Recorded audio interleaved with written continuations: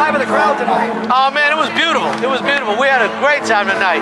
It was, it's like from the first song, they just kind of locked into what we were doing. It was great. How do you rate this type of crowd, this type of festival, some of the other events you're at?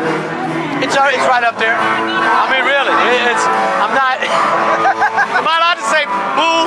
Yeah, I'm not messing with you.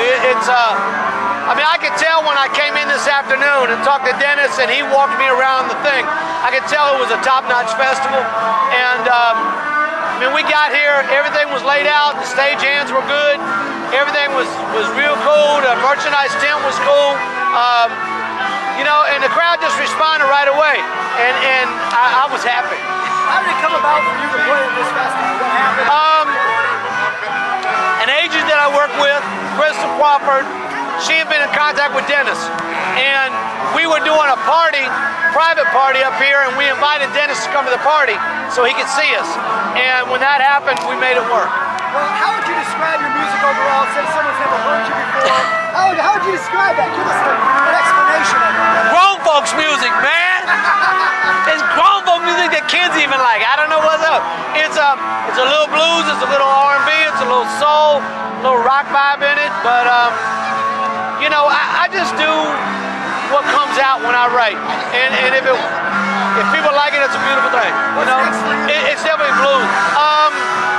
We're doing the Chicago Speedway, the NASCAR race tomorrow, and the next record is going to be, we're going to cut it as a straight-ahead blues record. It'll be my first straight-ahead blues record the whole time, and I just want to do it. Is everywhere you go, do you get a line of 300, 400 people like you did tonight? We do pretty well. You know, I'll just put it this way. You know, I think I'm an able guitarist. I think I'm an able vocalist, but I pride myself in being a very good entertainer. And people respond to entertainers.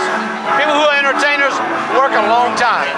Tom Jones has worked a long time, you know. B.B. King has worked a long time, and they respond to that. And so I think if every night when somebody sees me, they can walk away and say I would have paid double and still felt like I got a deal, then we did our job. Thank you very much. Thanks for coming. Thanks, brother. Appreciate it. All right now.